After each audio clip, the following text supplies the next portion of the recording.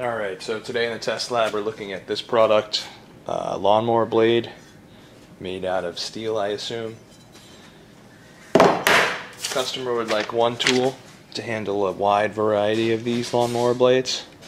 What I'm taking advantage of is obviously these holes make it difficult to grip on the entire surface.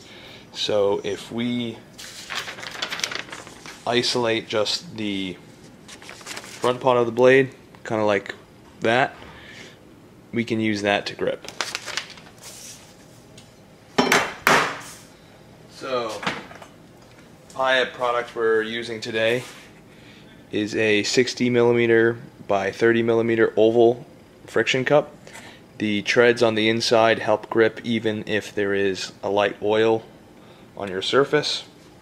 The pump, mainly for ease of use here in the lab, is the BGS 3010. A centralized pump could be used, and especially if there's oil, we'd probably recommend a coalescing filter.